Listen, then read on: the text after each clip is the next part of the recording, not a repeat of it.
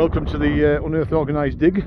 End of October, last day of October, and it's, well, you can see, look at this, it's absolutely deluging it down. It's not putting these hardy soles off, however. We can't control the weather. The farmer's fine with us coming on. The wind's getting up, as you can see. It's probably the worst conditions you could detect in, but we're going to stick it out. Anything good comes up, I will let you know. But look at this. It just gives you some idea of how bad it is. Well, it's about half an hour into the dig, and I've actually come under this canopy here to get away from this horrendous weather. It's literally driving, I would say 30-mile-an-hour winds with really heavy rain. Do you know what? We've had about a week of solid rain now. Obviously, people that are keeping their eye out on the weather forecast would have known that Cumbria's flooding considerably, and today it's just adding to the woes of it. I mean, I can't even turn myself into the. I mean, look at that. It's just, you know, it's just. I'm not going to use the word biblical, but it's biblical. Can't help it. So what I'm going to do, I'm going to walk down here. There's a couple of fields that the people are detecting in now. A couple of guys are now braving it on here. They're going to have to be really careful with the holes for obvious reasons. We're on ploughed land here. The farmer's been kind enough to let us on. You know, if it was nice and sunny and dry, I bet we would have been finding some cracking things. But anyway, we're half an hour in. I'm hoping that this is going to pass over. The weather did say it's going to break off, and I can only hope that I can get amongst the people. Whew. And you know, look at that. It's literally just it's unforgiving weather. Anyway, let's see what we can find. Right, the rain, believe it or not, the rain has give up, and I've just caught up with Shirley, and she's just had the first hammered of the day. And I have to say it's a rather tasty one. I was saying that was a half groat. I'm going to actually see if I can put a picture up of this later. I keep promising to do it and I forget, but look at that. Absolute beautiful portrait. Oh, fantastic. Well, that's a really good sign. I'm pleased. She's pleased.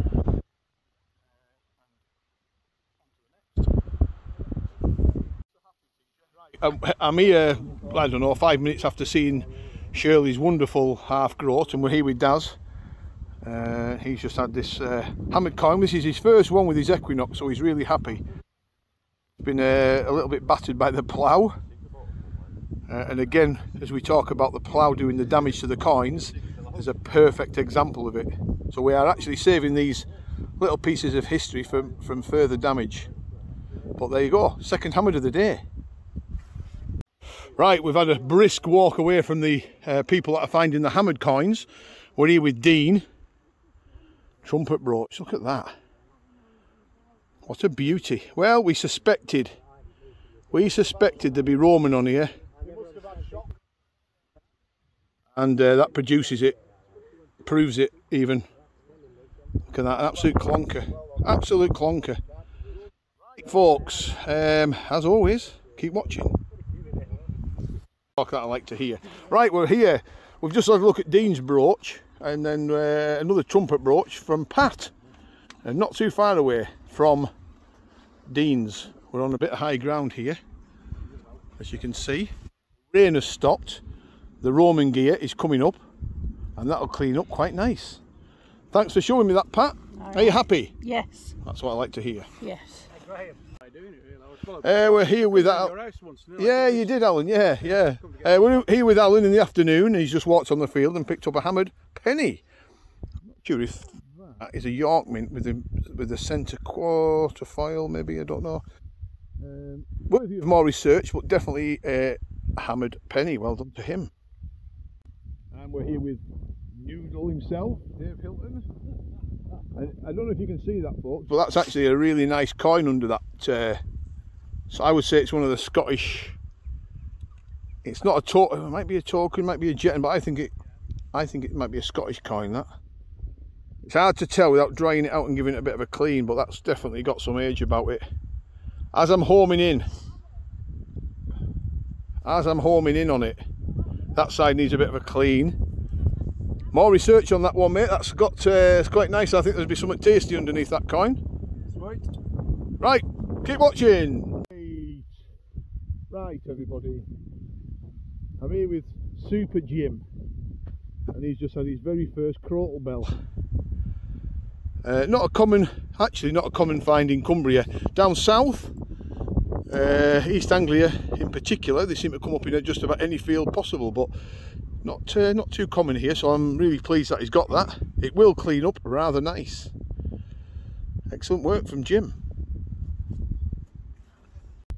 Right, just after dinner, we've had a bite to eat, and we're with Phil Burrows, who's just had a hammered, and it looks to me very much like a Mary Groat. So well done to him. But, he says, but he hasn't finished there. I'm just going to hand him that one back and pick up another one, which is another hammered from Phil. James, I would say, with the thistle and the rose. Is it a penny? Is it a half groat? Can I remember? No, but either way, still a fantastic find. Right, it's a hammered, exactly. Well done. You could be on your hat trick. Could be, yeah. Yeah, and you're the man to do it. Yeah. Right, folks, keep watching. You're listening, Wayne. and get her feet off. Right, folks. Anyway, let's get to the serious stuff with Mark. And he's had this really nice little medieval buckle with the pin still on, still attached, which is a great find. Yeah, love that. That's probably buckle of the day up to now, sir. Yeah, yeah, nice. I like it. I like it. And you've had a coin Of some description. and it looks like a big lump of bronze, maybe part of a buckle plate, I'd say. Yeah. Happy days, mate. Okay. You've still got a couple of hours left. I don't know. That bad, eh? Right, folks, on to the next. Right, folks, we're here. Much excitement again. Steve Fullard. I thought it was a Lizzie 3p. And some of you would think it is, but it's actually not. It's one of the Henrys. Is it Henry VIII? If I can get this, just bear with me. Look at that. You can see his Henry VIII side facing portrait. Pretty big button. Oh, beautiful coin, and he hasn't finished because earlier on in the day he did get an Iron Age Romano-British toggle. There you go, look at that. Well done, mate. Excellent work. But that half groat, because that's what it is, a half groat, is an absolute beauty. See what I mean about that, because it's got a long... Yeah. Excellent work. Right, okay, folks. Couple of hours left still. Mid-afternoon, we're here with Wayne. And he's had a Charles half groat, a rather tasty one as well. I'm going to face that into the sort of light, if you will, because the sun's actually come out. Would you believe, after all that horrendous weather, the sun decides to make an appearance? And there you go, yet another hammered. This has been a great day for hammered silver today, it really has. And that's just proof of another one. Well done, Wayne. Right, keep watching, folks. We're here now with Fred, who's just had the first quarter of the day. Long cross, voided long cross, Henry III. There you go, folks.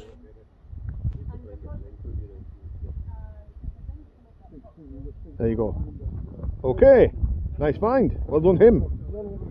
We're back with Ryan, who's just had a hammered, as you can see.